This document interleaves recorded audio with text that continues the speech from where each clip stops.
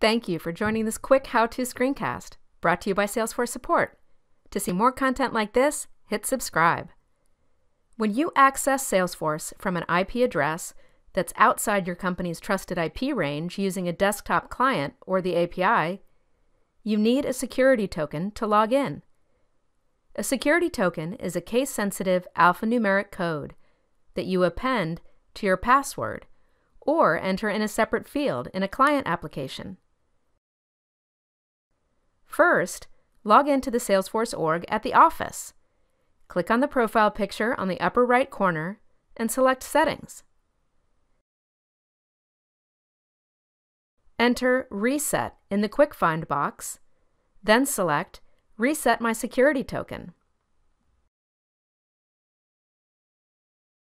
Click Reset Security Token. The new security token is sent to the email address in your Salesforce personal settings. Check the email and copy the token.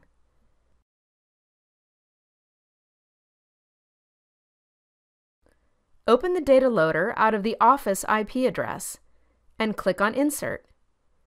Enter your credentials and click on Login. Notice the login failed. Append the token from the email to the end of the password in the data loader. Click Login, and it shows as successful. Please keep in mind that in order to follow these steps, you'll need API permissions. If you are interested in using the token and do not have those permissions, please contact your system administrator for assistance. For more information, check out help.salesforce.com or join us on the trail at trailblazer.salesforce.com.